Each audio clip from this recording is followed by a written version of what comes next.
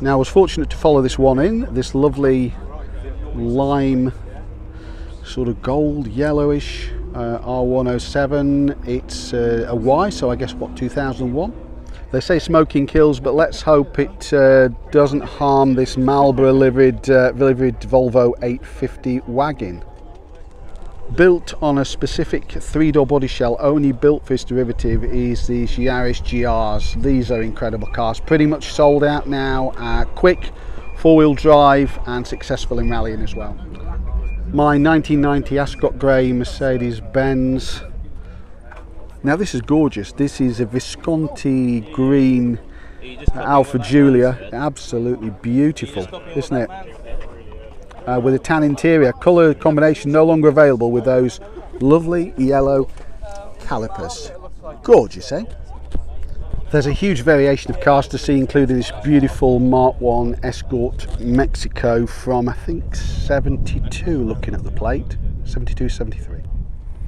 And a modern day Toyota Supra. This is the cooperation built with BMW based on the Z4 platform, but sold as a hardtop by Toyota.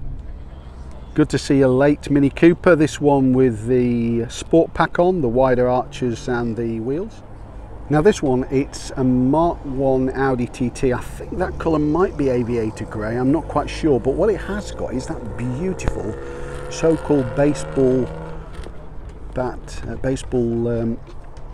glove interior. That was an option back in the day and it's very distinctive.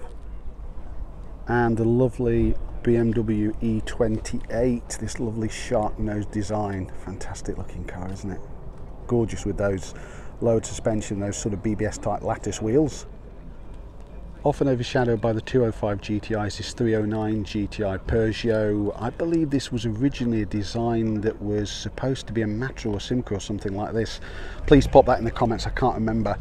But this sort of, and talking of looking really good, we've got a very rare, relatively rare 306 Rally, stripped out, not quite so stripped out as the 105 and 106 Rallies, but a lightweight version, and another version. I think that's probably a GTI 6, that one, rather than a Rally. Going past a couple of lovely looking Clios, an E36 Coupe. These, actually, the design of these, this sort of snub-and-nose design, I think is a bit prettier than the E46. And talking of which, there's an E46 next to it. And if you want to bring some of the designs right up to date, I think you've got an M4 here. You can see a massive variation of cars here. And a Porsche Cayman. From a time when a wedgie wasn't wearing your trousers too high, or would give you one, this is the Harrisman designed Austin Princess, originally only as a booted version, then later as the Ambassador became a hatchback. Very impressive. Squeezing in is this Jensen CV8, I think. Oh, and look at this, a Lancia Delta Integrale Evo. Now, the old fans running on that one, it's getting a bit hot, like my Mercedes on the way into this event today. Some big queues, a lot of people here. Built to K-car dimensions is this Honda S660, never officially imported. Looks like this one's come on from Japan. It's obviously right-hand drive. Let's just take a look. It's difficult to see. There's actually quite a bit more space in there, would you think, given the size of the car. That's lovely. One of the last uses of the Wankel rotary engine, a production car, was this Mazda RX-8.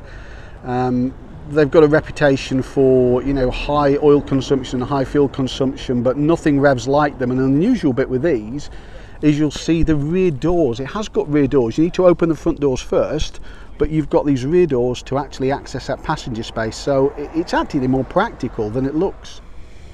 Largely engineered and built by Porsche due to capacity issues with Mercedes when they had the 140 in production, is this W124 500E. Yes, this is a super powerful car. It's very understated. You've got to look pretty closely, I should say, at those arches. Look how much those arches bulge out from the body. That really is a special car, only sold in left-hand drive. I think originally sold as the E500, and then I think it became the 500E. Nevertheless, a pretty car. Gorgeous Maserati Camzin squeezing in there. I think it's a Camzin. What a beautiful, beautiful car. What a shape that is. That's glorious, isn't it? It sounds pretty good as well. Proving Golfs could be anytime, any place, anywhere is this Martini liveried Golf Mark IV, which is certainly quite distinctive with that red interior. Not forgetting those Martini stripes, of course. Aston Martins, we've got 3 of them here. Oh, they sound good. Go on, give us a blip. And completing the set, we've got this gorgeous baby blue one. A Sierra Cosworth, one of the original ones. And next to it, although it is an Escort, it's built on the chassis of the Sierra, built for homologation purposes. I think this colour is called Mallard Green, this Escort Cosworth. Lovely looking car, isn't it? Imported Japanese market Honda Integra, only the previous version was imported here. Hillman Imps, yeah, you want one of those? We got one of those as well, modified with some fantastic looking rims on it. Look at those. Honda S2000s, yeah, we've got a couple of those as well. One modified and one unmodified, built to celebrate the, I think it was the 50th anniversary of Honda or something like this. But lovely cars and quite collectible. BMW E30, now this is the Bauer conversion, so not the full convertible. These were built by the Bauer coach building company and actually probably a little bit rarer. And a glorious shark nose E24 BMW 635 CSI, left-hand drive, looks like it was imported, but a beautiful looking car in that light blue metallic. Now this is a lovely E36 M3, to my mind probably the best of the bunch, to be honest with you, as far as they go. They've just got sort of heavier and bigger, but this is really distinctive. I think it's in Boston, might be in Boston green. It's certainly a lovely colour. One of the descendants of the original S-Class or Sonder class is this 71 Mercedes. Absolutely lovely looking car, and it's a right-hand drive, so it's a UK car as well. Next to it we've got an E30 Touring, which is quite modified actually. You certainly wouldn't miss that spoil in the car park, and we haven't today. Here's one of those officially imported high-revving Honda Type Rs. These were officially imported this generation into the UK. A brand that no longer exists in the UK and not sold in the UK, Mitsubishi Lancer. When Mitsubishi were all about rallying, Lancer was the car to have.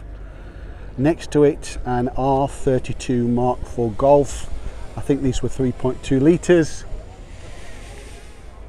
A very hardcore Renault Megane Sport R26R carbon bonnet on there, as you can probably see, and full race harnesses,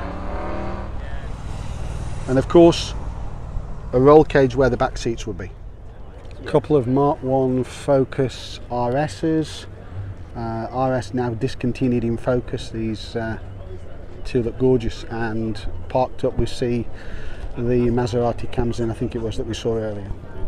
VW Caravannets, vans, combis, whatever you want to call them, splitty, single screen, or later I think that's the T4. The choice is yours. Right next to which, lurking behind, is this beautiful Series 1 E-Type fixed head and an Alfa Junior. Now I'm not sure if this is one of the fabled Golf rallies, left-hand drive, sold only in mainland Europe, but it's certainly a distinctive looking car with those square headlamps at the front.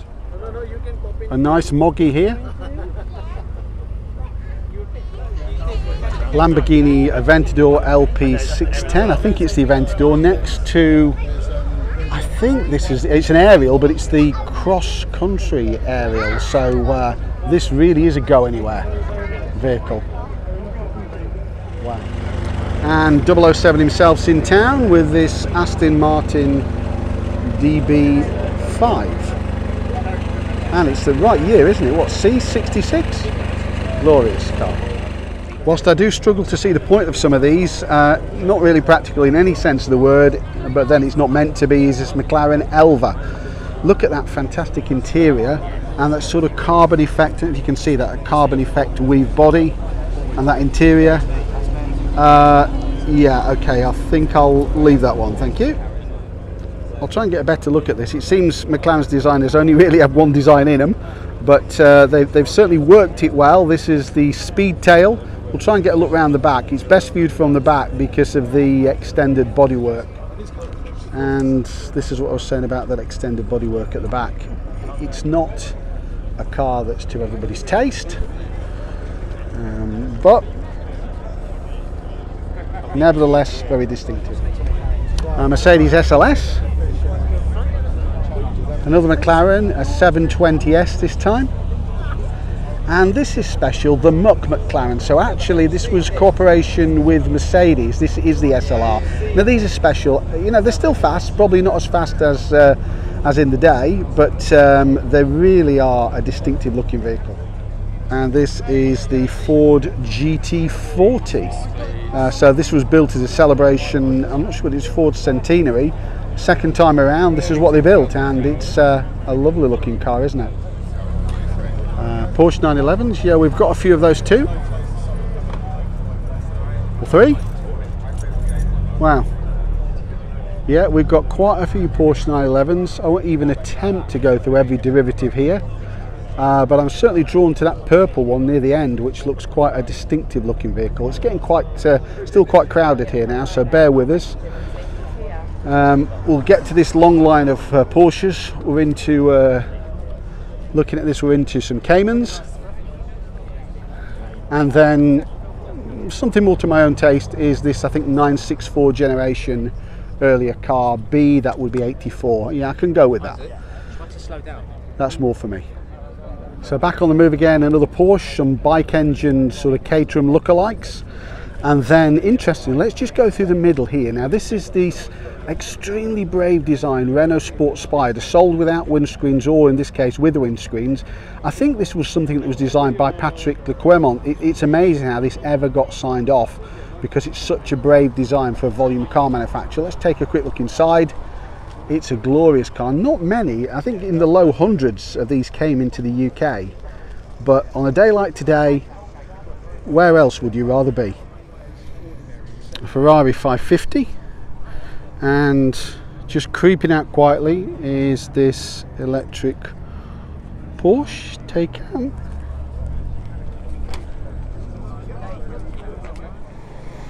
Originally planned to be a joint venture with Caterham, and then subsequently Caterham left that relationship.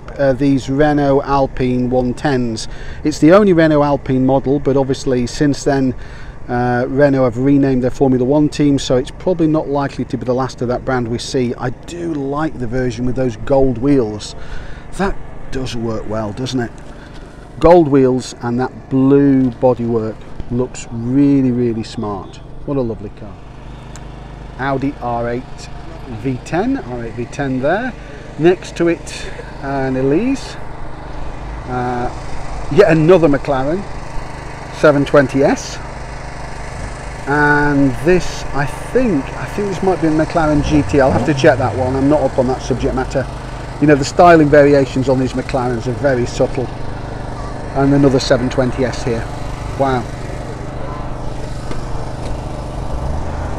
And later BMW M3s. I know the Golf's leaving now. Let's have a listen to that Golf, shall we? Let's see if he...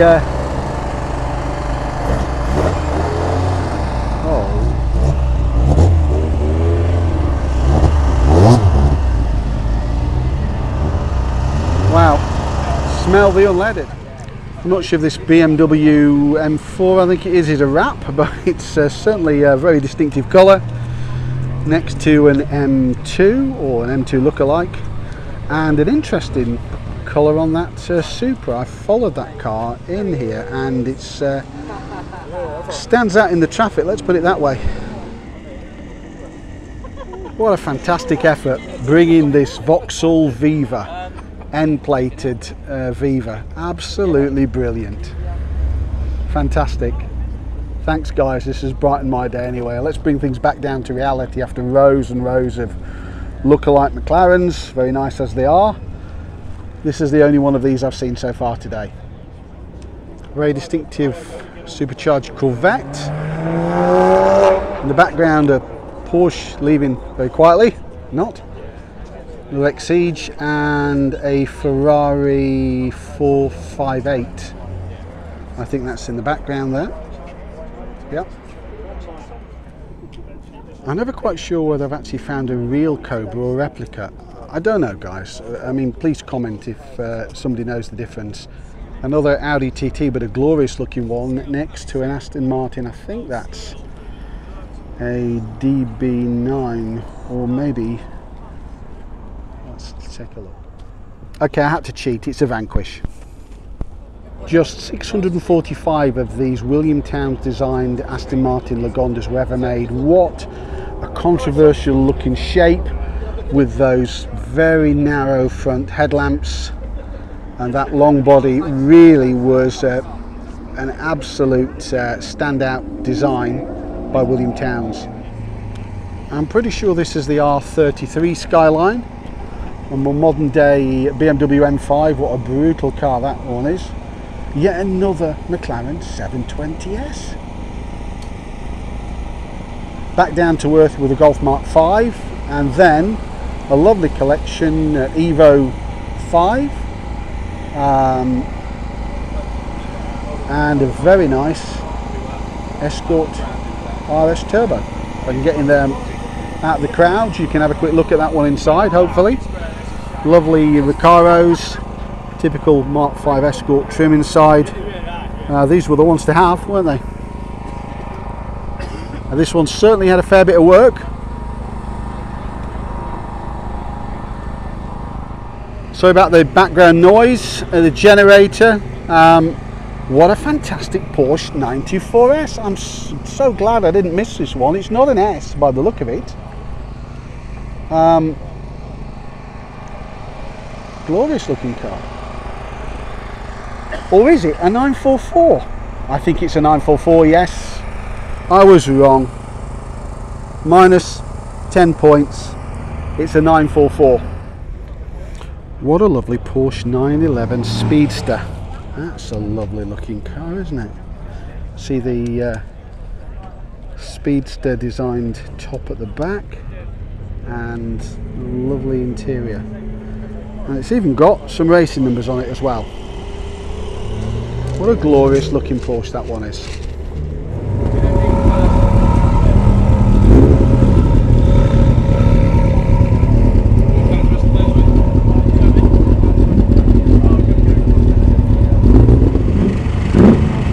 Sorry about the generator again. This is a lovely, lovely Bullet Mustang, or certainly Bullet style GT500 Mustang. Very nice. So thanks again for joining me at the Collecting Cars Brooklands coffee run. I hope you enjoyed the cars that were here today. Sorry I didn't manage to capture them all, but hopefully got as many of them as I could. A really interesting collection, and people are starting to leave now, so thanks again for watching. Please like, share, subscribe, and I'll see you on the next one.